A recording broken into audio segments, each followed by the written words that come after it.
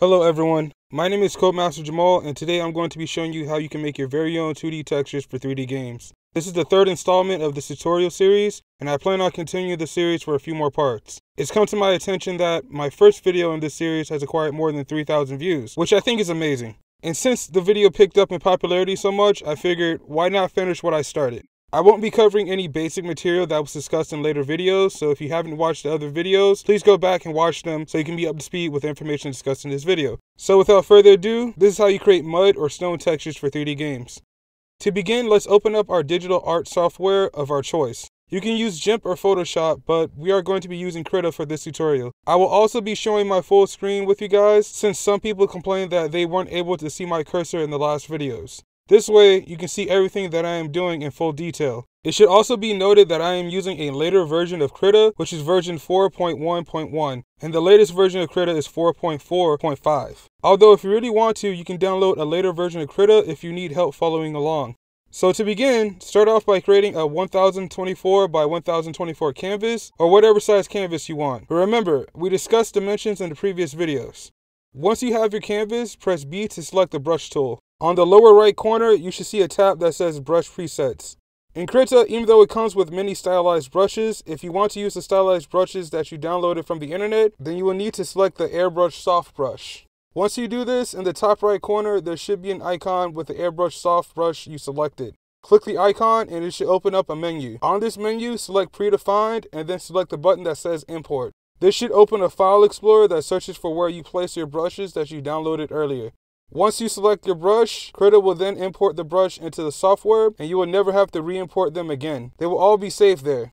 If you ever need to import more brushes into the software, you can do it like this again. This may change or be a little bit different in later versions of Krita, which is why I stick to this version specifically. I also decided to cover this since someone mentioned that they couldn't load Adobe brushes into Krita. With that out of the way, let's start working on our mud texture. There's a lot of different ways you can make mud or stone textures, including the first method I showed earlier with using smoke brushes. Typically speaking, mud is just a brown texture we slap on the ground. Due to the human mind and its imaginative creativity, we actually don't need a lot of detail for certain things, as our mind tends to fill in the gaps of an illustration. However, that's not why you clicked on this video. You clicked on this video to learn a new skill, and I'm here to teach it. So to begin, start off by putting the canvas into wrap mode by pressing W, and then filling in your background with a medium brown color. If you're using Photoshop, I am going to include the comment from the last video that allows you to do the same feature in that specific software. Now, before we start using stylized brushes that we downloaded from previous videos, we need to set our soft airbrush back to its default settings. We just need a simple airbrush for this part.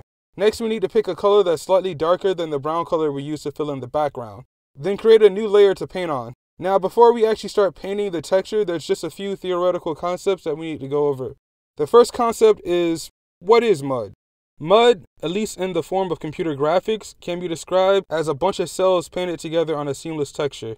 Similar to how the human body is made up of a bunch of cells working together to form one organism, you can see this mud texture as somewhat being the same. This texture is nothing more than a bunch of mud cells put together to make a stone texture. The same theory can be applied to making bricks. That being said, the actual size and shape of these cells are completely up to you. The cells can be in the shape of triangles, squares, diamonds, circles, etc., etc. I think, or at least hope, you get the point. I would like you to experiment with this idea just as a bit of homework for when you are done watching this video. Now, as for the texture we are painting today, we are going to be making these sort of oblong-like cells. So to begin, set the size of the brush to be at least 50 pixels. It doesn't have to be exactly 50 pixels, it just needs to be close enough.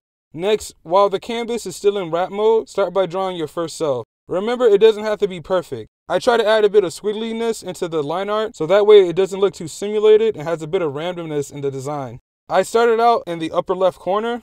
Now, draw a similar shape in the bottom right corner of the canvas. Once you have both of your shapes on the canvas, start connecting both of these shapes by drawing lines in between them. Try not to make these lines too straight and add a bit of crookedness to the lines to make them similar to cracks that you would normally see in dirt. Slowly try to form new cells out of the lines you created until all of your canvas is filled and it looks something similar to this. You can view your texture by taking the canvas out of wrap mode. Wow. Now already this texture actually looks pretty good enough to be used in the game. However, if you want a bit more detail, stay tuned to the video and I'll show you just how. You can export your texture at any point of following this tutorial to your project if you think your texture is good enough. The next thing you can do to add more detail to this texture is lower the size of your brush to roughly 20 pixels. From the cells that you created before, you can use the same method of using squiggly lines to divide those cells up even further. The best method is to make them as random as you possibly could. You can make all the lines converge toward the center or make all the lines go across. It's completely up to you. You can also have some of the lines just fall off the side. Try to make them as non-uniform as possible. Of course, once you're done and you filled your texture, you can actually repeat this process a couple of times until you have a really cool texture. You could do that, or you can start using stylized brushes to give the texture a bit more depth. Create a layer under the layer of lines you just created. Select the medium brown color we started off with, and then pick a color that has a bit more white or gray within it. Now we are going to start using our stylized brushes, and if you download the brushes listed in my previous video, you will be able to follow along with the same brushes. And if not, there are similar brushes everywhere on the internet that you can download. We are going to go into the upper left corner of Krita and select the brush icon. Then select the predefined tab, and then select the Charfade's Painter brush number 31, and set the size to roughly 315 pixels. It looks like a smoke brush, but we are just going to use this to gently brush a few spots onto the canvas. The trick is to just click randomly on the canvas, and wherever the brush lands, keep it. Try not to overdo it, and leave some spaces for the background color to stick out. Next, we are going to select the darker brown color that we used to put the line art down, and select a new brush. It's going to be the Charfade's Painter brush number 43. Create a new layer and make sure to place this layer on top of the layer with the line art. And just like with the last brush, just touch up a few places on the canvas, preferably spots with the background color showing out. Once that's done, we are going to do something that we haven't explored in this series yet, which is the use of filters on our textures. Go to the layer that has our line art on it and duplicate it. You can do this in Krita by right-clicking the layer and then selecting Duplicate Layer or Mask. You can also do this via shortcut just by pressing Ctrl-J. On the duplicated layer, go to the top of the window and select Filter, and then scroll down to Blur, and then select Gaussian Blur. Set the horizontal and vertical radius to roughly 55 pixels, and then select OK. Afterwards, lower the blurred layer below the line art layer. Next, let's make a layer that's above all these layers. Then we are going to select a brush from the second video called Spines. With the Spines brush, lower the size of it so it can fit within the cells you created with your line art, and then just place a few of them on the canvas. No more than 5 or 6 because, once again, too many of this will actually ruin the effect of the texture. Now that we have laid out the texture, go to the top and select Filter, and then Blur, and then Gaussian Blur. This time around, we are going to set the horizontal and vertical values to roughly 10 pixels, and then press OK.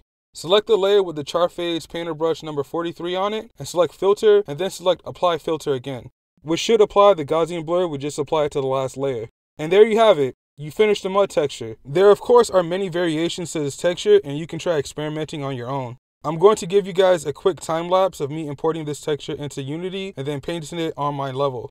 If you guys remember, I started an unnamed FPS game for this tutorial. I was originally trying to finish this game in roughly a month, but it ended up taking much longer than I expected. Mainly because I kept coming across issues. I think now that I'm actually a more seasoned game developer, I can probably get a playable version of this game ready soon.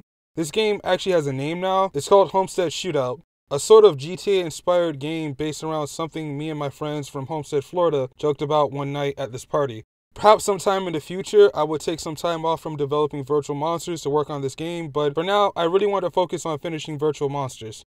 Well, I guess this will be it for now. If you enjoyed watching the video and stuck around to the end, make sure to like, comment, and subscribe to the channel for more tutorials and devlogs. Keep making games.